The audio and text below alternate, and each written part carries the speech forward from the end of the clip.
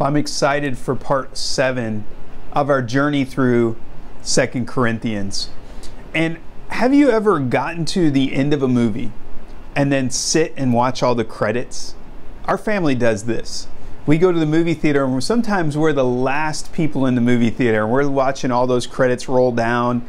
And if you get to the end of a lot of movies, you'll find out that Georgia is represented in a lot of movies anymore because so much is filmed here. But there's another reason that we kind of sit through it. One, it's fun to look at some of the names that are on there. Sometimes there's some crazy names. I mean, we're talking hundreds of people that produce a movie. But the other thing is, for that post-credit scene, when the credits are all done and then you get rewarded with this scene. Now, sometimes the scene is kind of funny. Sometimes it has absolutely nothing to do with the movie you just watched. Sometimes it might be outtakes. Or if you get the Marvel series, you know, you sometimes get a little foreshadowing to what's to come. Well, that's kind of what Paul has done here. He has given us a little bit of a teaser of what's to come in our lives. If you remember last week, I titled the message Fragile. And he told us how our lives are like jars of clay. That they're easily broken, they're fragile. We even read that our lives are kind of like a vapor or fog. It's here now, but it's gone very quickly. We live very fragile lives. They're short. But there's a hope beyond that, and that's a little bit of what Paul goes into in this. He gives us a little teaser of what's to come, what to expect, especially with these fragile jars of clay, these bodies that we're in. You know, with COVID and all this other stuff that's going on, you know, in my household alone, Pastor Jennifer having a broken ankle and foot. Our bodies are fragile. Every time we go out, something could happen. We never know how much time we have. That's why we give everything we have to God. That's why we don't take a moment for granted. Well, Paul wants to encourage us a little bit. He wants to give us a little foreshadowing of the future. And so we're going to be looking at chapter 5 today. And I'm going to jump right into this. And he gives us this little teaser. Our first point today is new bodies. We are promised new bodies. Now, as you get older, for some of us, I had a birthday recently, 48 years old. I'm proud of 48. I don't have a problem with it. You know why? Because I'm probably in the best shape I've been in 20 years. And I'm absolutely excited. I love to go mountain biking. I love to run. I love to physically challenge my body. I feel good. To a point. I went mountain biking the other day and, you know, it's bumpy and the shocks aren't real good on my bike. And when I got up the next morning, guess what? I realized I'm 48 years old and my lower back was sore. And I'm like just kind of hobbling to the bathroom as you kind of wake up, and I felt those aches and pains. Or if you've ever went through like a trauma, if you've ever been in a car accident, you may not have gotten physically hurt, but all your muscles tense up, and for the next couple days you hurt. Or maybe you do have some serious issues in your body, maybe illness, diabetes, cystic fibrosis, maybe it's arthritis. These bodies are failing. As good as we can take care of them and we can do everything perfect, but eventually these bodies are going to give out. So we're promised new bodies. Have you ever wanted to swap yours out? I've heard some people say that, man, I wish I could just go in and trade mine in and get a new body. Would be pretty neat. Well, you get to do that. It just comes much later. Comes much later in this process. It comes after this life is over. So look at 2 Corinthians chapter 5. We're going to look at the first 4 verses for just a minute. It says, "For we know that when this earthly tent," this body, we call this jars of clay, he's called us a tent, all kinds of things. "For we know when this earthly tent we live in is taken down," that is, when we die and leave this earthly body, we will have a house in heaven, an eternal body made for us by God Himself and not by human hands. We grow weary in our present bodies, and we long to put on our heavenly bodies like new clothing. For we will put on heavenly bodies. We will not be spirits without bodies.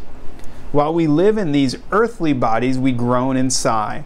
But it's not that we want to die and get rid of these bodies that clothe us. Rather, we want to put on our new bodies so that these dying bodies will be swallowed up by life. That's pretty exciting, right? The idea that this life, we talked about that, is not all there is. The disciples knew that. They could endure incredible hardship because they knew that as short as this life was, it's not all there is.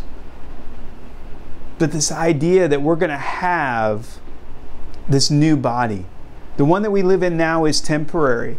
We might get diseases. We might have different things that come against our body.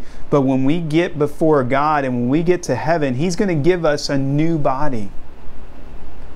That's pretty exciting. I don't know what it'll look like.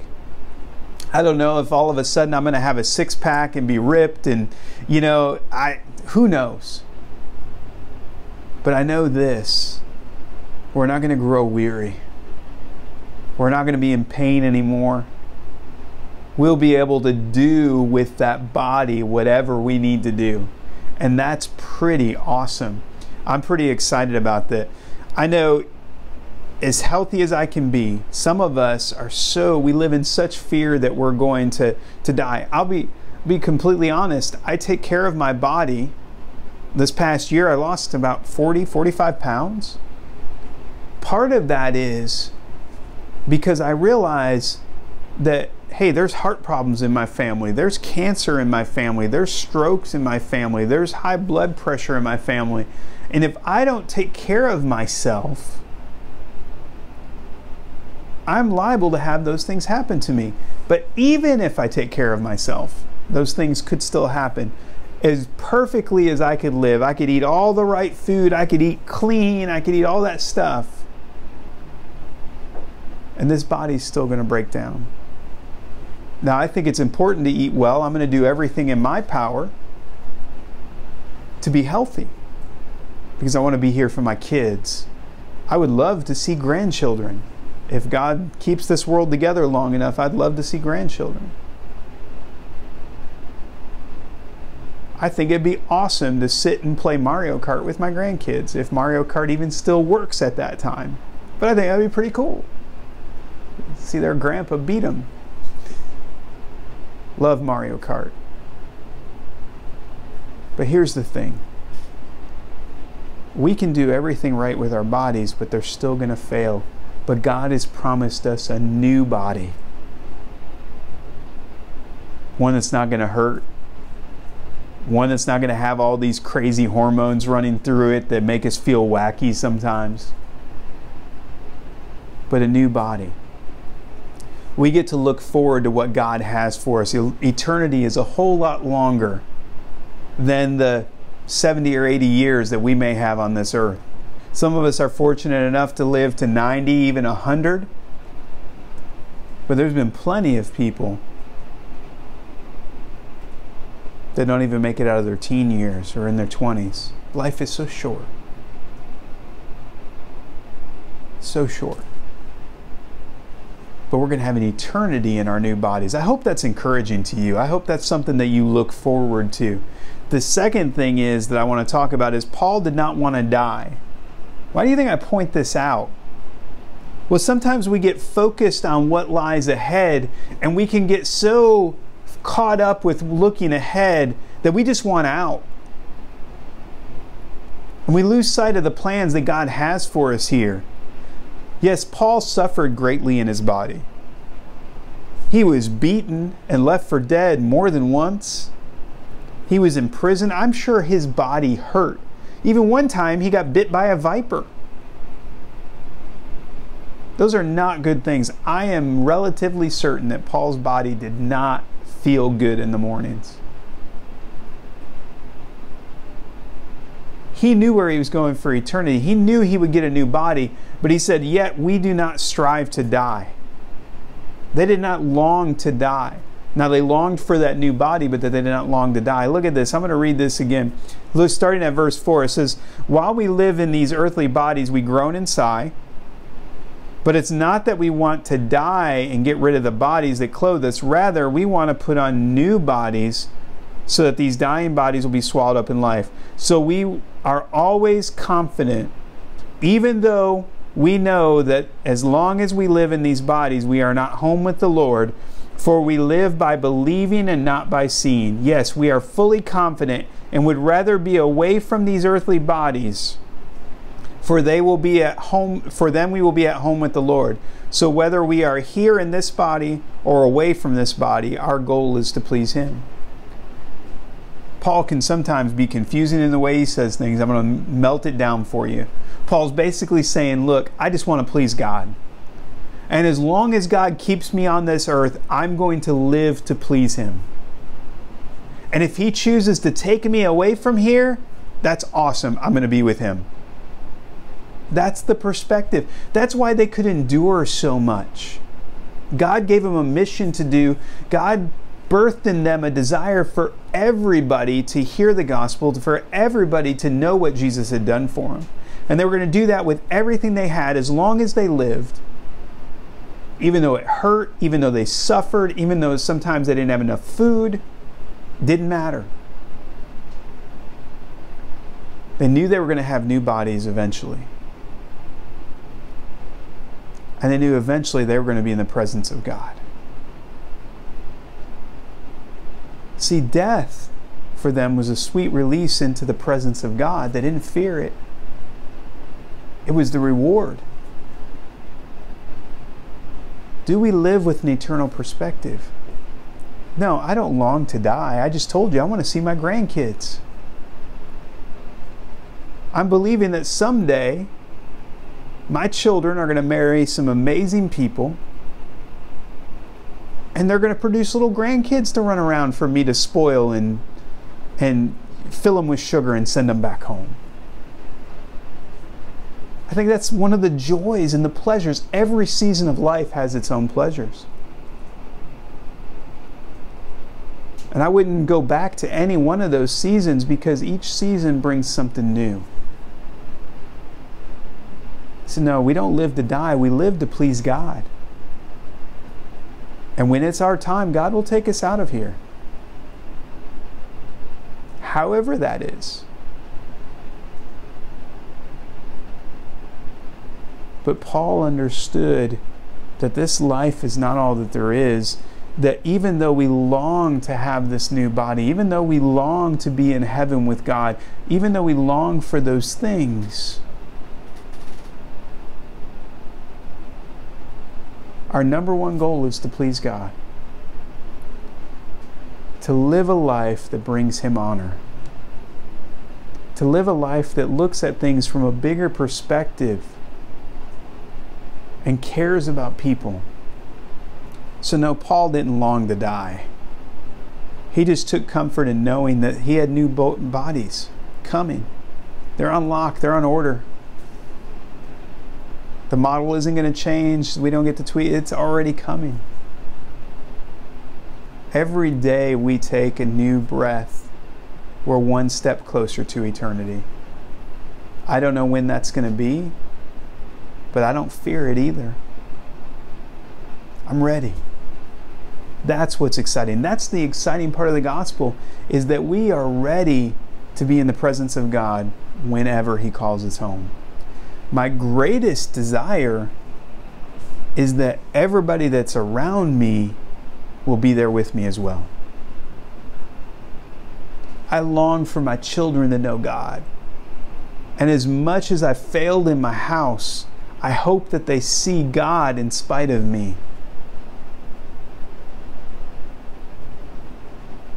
I want to see all of you in eternity, sporting your new body.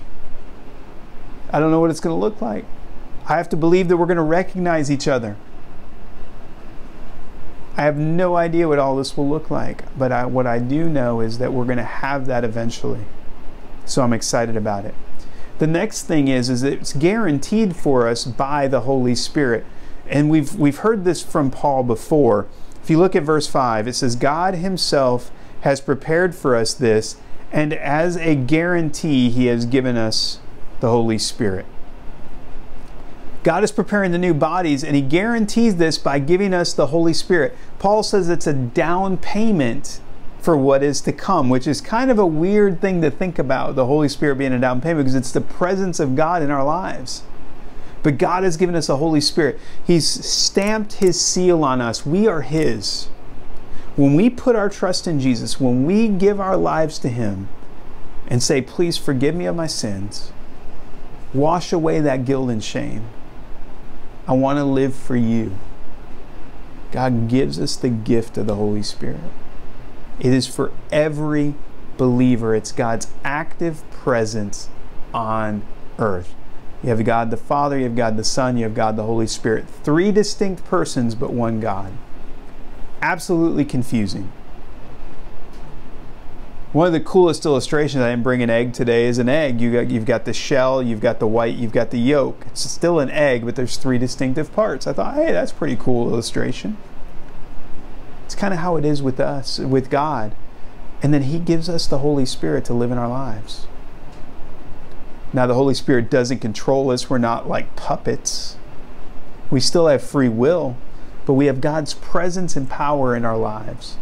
He helps us to sort through all the stuff and all of the sinful nature and all of that things. Does he keep us from sinning? No, we still have to make those choices. But the closer we get to God and the more we learn to hear the Holy Spirit's voice within us, the better choices we're going to make. The easier it is. Look, Paul talks about it again in Ephesians, and I hope this maybe will clear it up for you a little bit. Ephesians 1, 13 and 14 says this, and now you Gentiles have also heard the truth, the good news that God saves you. And when you believed in Christ, he identified you as his own by giving you the Holy Spirit, whom he promised long ago. The Spirit is God's guarantee that he will give us the inheritance he promised and that he has purchased us to be his own people. He did this so that we would praise and glorify him. We are identified by others and by God through the Holy Spirit in our lives. It's what guarantees us our inheritance. So don't freak out about the Holy Spirit. There have been the enemy has duped Christians over a few generations to fear the Holy Spirit because the baptism of the Holy Spirit and there's special gifts that come with that, with people speaking in tongues and with people being able to pray for people and them to be healed and discernment and all these gifts that come, these supernatural gifts that come through the Holy Spirit. People have been like freaked out, like, whoa, what's going on? But the truth is isn't God possessing us. He's gifting us and empowering us to reach others. Those gifts have one purpose, not to enhance me, but to give me the ability to reach others with the gospel. Every gift is so that others can come to know him. That's God's number one goal, is to make us look more like him and then for others to come to him. He wants to redeem all mankind. Every single one of us. So we have the promise of a new body. We know this life isn't all that we have. And then we've been given the Holy Spirit as an installment, as a power boost, as kind of a leveling up in our lives so that we can live for God in ways we never dreamed possible. If you like to play video games, I'm going to go back to Mario for just a minute. And I know this is a loose illustration, but if you've ever played Mario Brothers and you go, what happens when you get a mushroom, or if you get flower power or whatever, you get those things and they make you bigger and they give you special powers. It's kind of like the Holy Spirit coming in our lives, except for we don't lose the Holy Spirit like Mario or Luigi lose the power when they get hit by a Goomba. We don't lose that. And I know for some of you, you're like, what is he even talking about? But there's others that know what I'm talking about when I talk about Mario. The Holy Spirit gives us that leveling up, that supernatural power in our lives, the supernatural power to make decisions, that sealing of our lives. I could not make it through this life without the power of the Holy Spirit in my life. It's just not possible. I need God's presence in my life. I seek it out. I ask God daily to fill me with His Spirit. I ask God daily to lead and guide me. It's not a one-time deal. It's a daily thing. It's the first thing I do in the morning. All throughout the New Testament, we see the power of the Holy Spirit working in and through the lives of the new believers. We told you that in Acts 2, when the power of the Holy Spirit came upon the disciples, man, they spoke in tongues, 3,000 people got saved, but it gave them great boldness. That's what Acts 1:8 talks about, the boldness that comes through the Holy Spirit. He gives us discernment, helps us to know when we need to back off and when we need to move forward. And the closer we get to God, the more we learn to hear His voice and understand.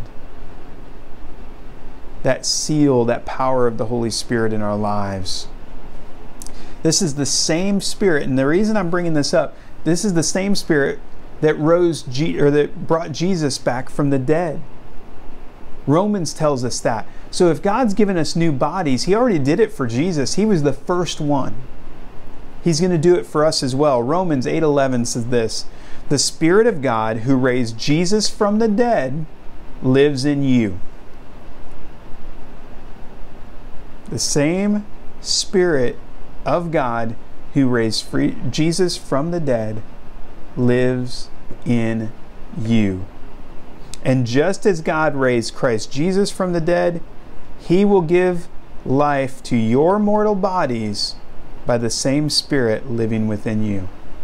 That's pretty awesome.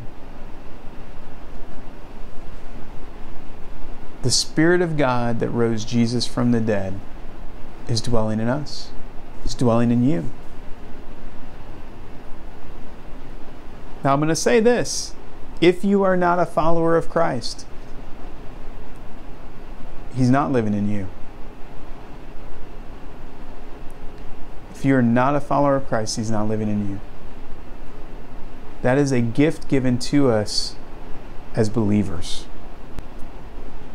See, that's what's pretty exciting about this message. This message is for believers. If you're not a believer, this message could be for you if you will yield your life to Him. If you'll just say, Jesus, I need you. I can't do this on my own. I'm sinful. I'm broken. Please forgive me and fill my life.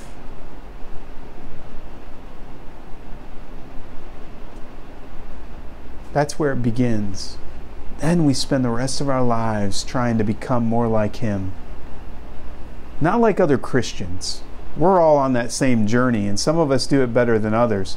But to be like Jesus, to love everyone with compassion.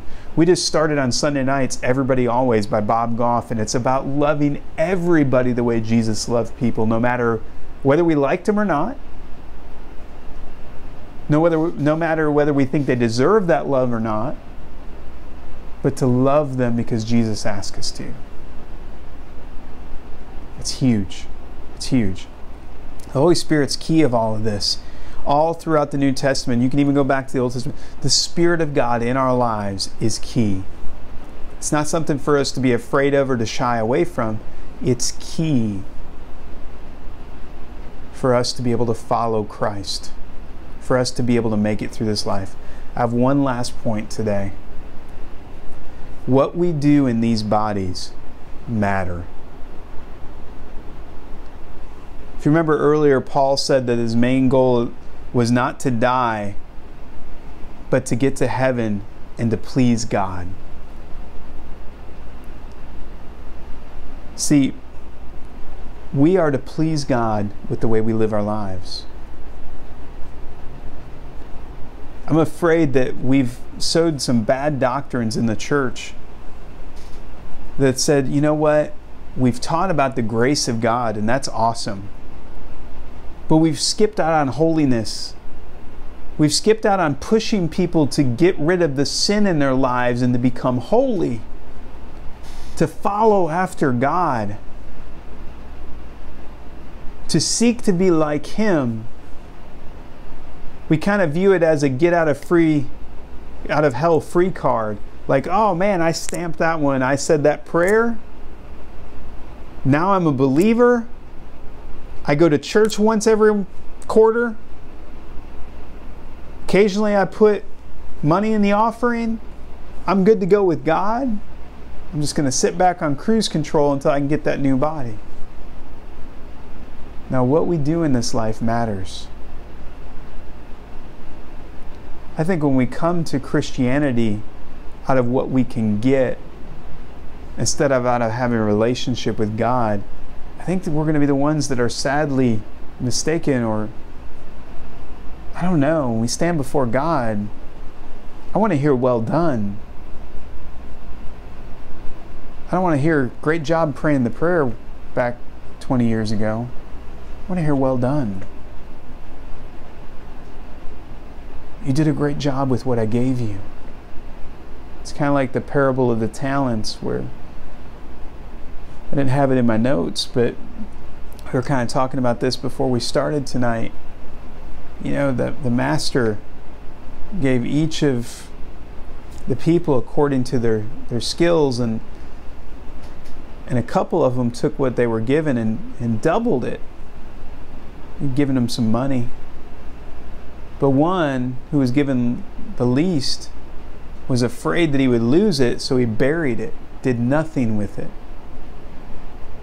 And when the master came back, he said, well done to those that used what was given to them. But to the one that did nothing with it, he said, get away from me, you wicked servant. No, we weren't created just to make it to heaven. We were created to live an active and vibrant relationship with God, reaching others, living out our fullest potential. I believe that Christianity is an adventure. Most of the things that I wanted to do as a kid, I've gotten to do since I've came to Christ. I've gotten to travel, I've gotten to play music. I've got to do so many things that have been a part of just my DNA. I cannot express how much joy God has given me in following Him. Is there pain? Absolutely. And there's times where I've struggled greatly.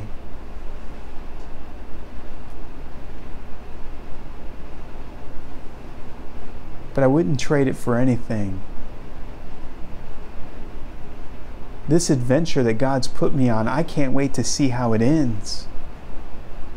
The people that God's brought into my life because of following Him.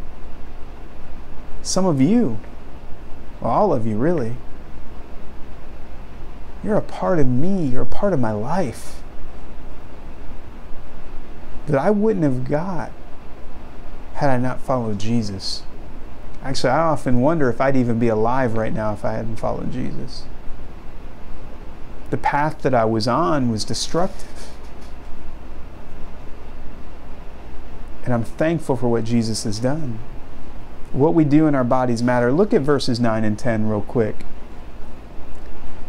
So whether we are here in this body or away from this body, our goal is to please Him. We read that already, but look at this. It says, for we must all stand before Christ to be judged. We will each receive whatever we deserve for the good or evil we have done in this earthly body.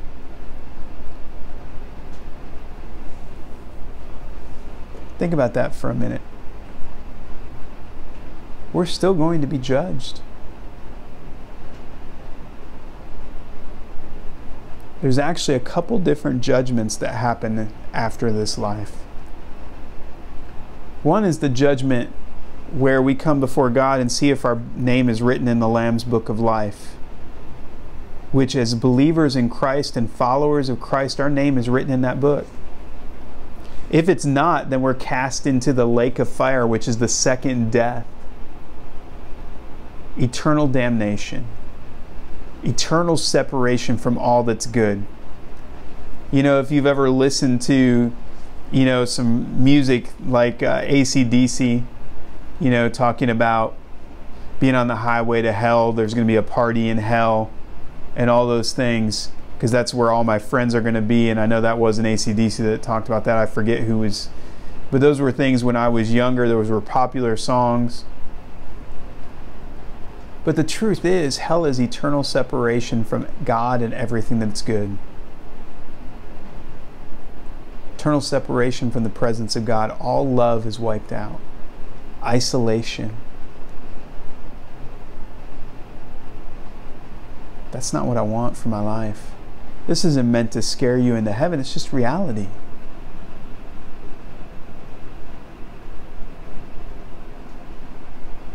God wants us to have a relationship with Him. That's His number one goal. But God can't inhabit with sin. That's why He sent Jesus. And what we do with this life matters. So once we become believers, I want to hear well done. I don't want to hear, well, you sat in a pew or a chair and listened to a lot of messages.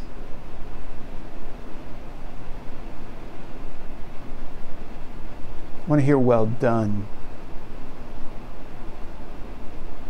Okay. What we do in this life matters. How we live this life matters. I want to hear well done. I don't want to stand before God and give an account for my time and be like that servant that took the talents that He gave me and just buried them and did nothing with them. If you're feeling conviction by this, good. Good. Man, I want nothing more than the Word of God to convict your heart right now. Because I believe if the church would stand up and use the talents and the gifts and the abilities and the finances that God's given them, there is nothing that would stop the church in this world. But the problem is, we have so many spectators and not a lot of workers.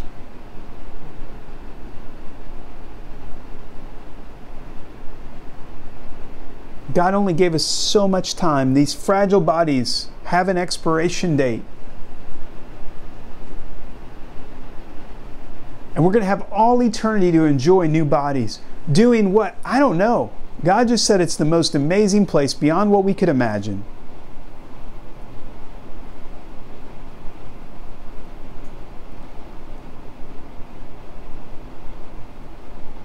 I want to give everything I have to Him.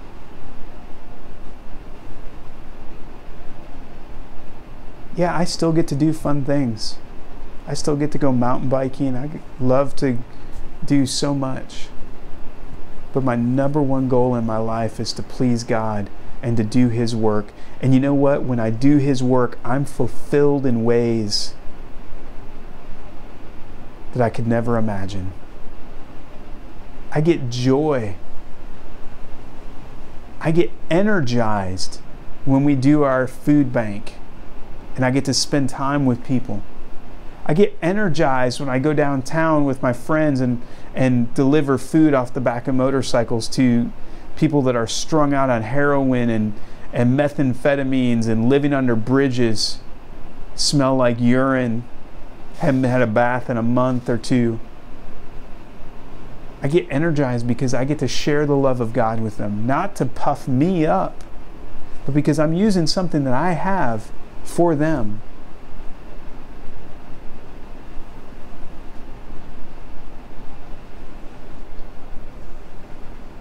Give God our best. We're going to be held accountable for what we do with this life. Now, I know most of you that are watching this. I know some that will watch because they're checking us out.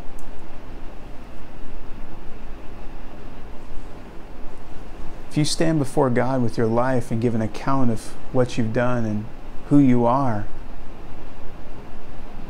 you okay? Are you okay between you and God? If not, you have an opportunity today. The Holy Spirit is knocking on your heart right now, asking to come in. It's surrendering to that. That uncomfortable feeling that you feel right now is the Holy Spirit wanting to come in.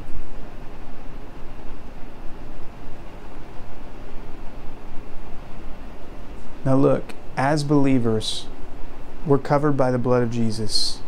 We don't have to fear the judgment, but I want to hear well done. If you're not a believer, you need to fear that judgment. You need to fear that judgment. Romans 2:6-10 says this: He will judge everyone according to what they have done. He will give eternal life to those who keep doing good, seeking after the glory and honor and immortality that God offers.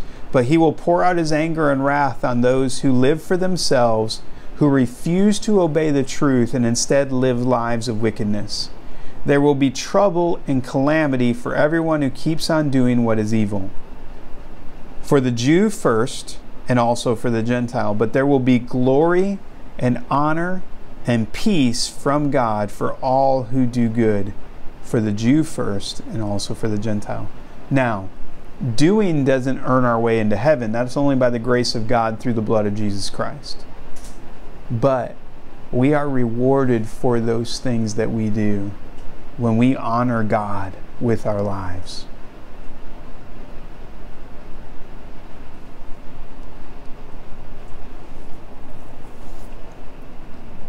This is where I want you to land on this. I'm going to wrap all this up. First of all, we're going to have new bodies. That's pretty exciting. Second, he's given us the Holy Spirit as a guarantee. Third, we need to use our lives for the glory of God. Not just bury them in the ground and wait till the end.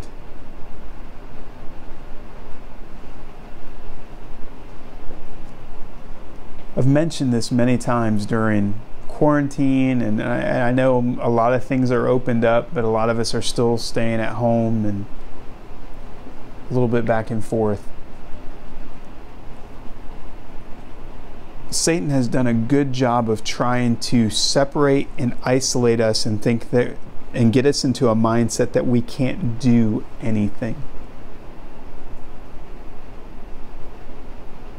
But the truth is, whether we're at home in quarantine because maybe we're sick or maybe we just are afraid of getting sick, we can still use what we have to reach other people. We can text and call and encourage people. We can do Bible studies through YouVersion. We can jump on Zoom and join in prayer and join in Bible studies. We can encourage others to come to Christ. You can invite your friends, share these videos, and allow them to hear the gospel of Jesus.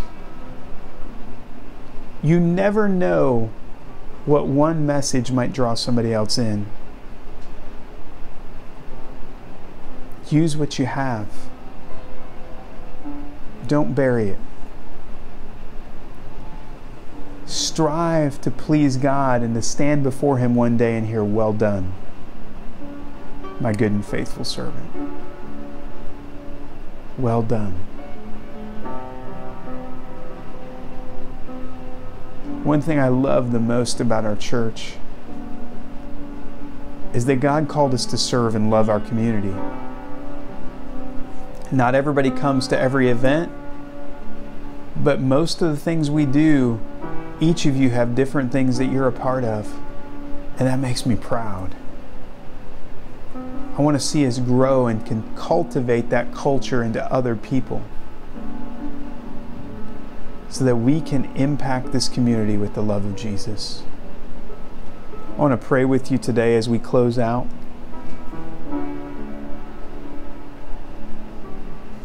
One, First, if you don't have a relationship with Jesus, now's the time. If you need to pause the video, whatever you need to do, now is the time. Get that relationship with Jesus. You don't know when your last breath will be. These bodies are fragile. Seek after Him. He's not looking for perfection. He's looking for an open heart to come to Him, to be in relationship with Him. No matter where you're at, you don't have to be perfect to come to church. You don't have to have everything together.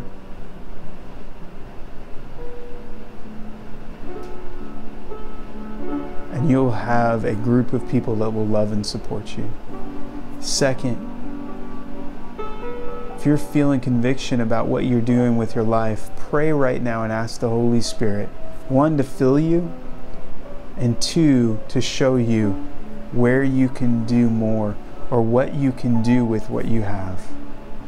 Some of you are doing so much, He might be telling you to back up a little bit. That's okay.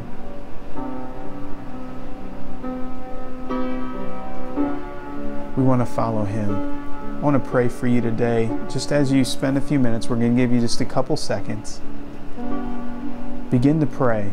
Wherever you're at, if you need Jesus, begin to cry out to Him right now. You can click on the prayer thing if you want somebody to pray with you. Our host will pray with you.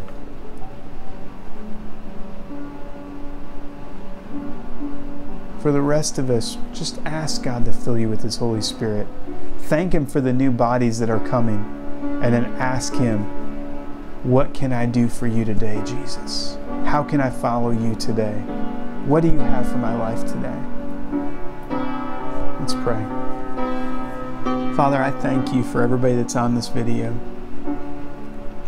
Lord, I pray right now for those that need to know that they have a relationship with you. Lord, I pray that you would help them to surrender their lives to you. Lord, I ask that you would forgive them of their sins and that you would fill them with your Holy Spirit. And Lord, I pray for those of us that are followers of you, that we would be filled daily with your Holy Spirit, that we would live our lives in such a way that we honor you, that we will hear well done, that the billboards that are our lives will attract others to you.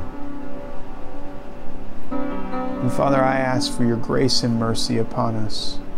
Go before us in all that we do. And we ask these things in Jesus' name. Amen. Thank you so much. And again, if you need somebody to pray with you, please click. And our host will pray with you, and it'll be a private conversation. Thanks for watching.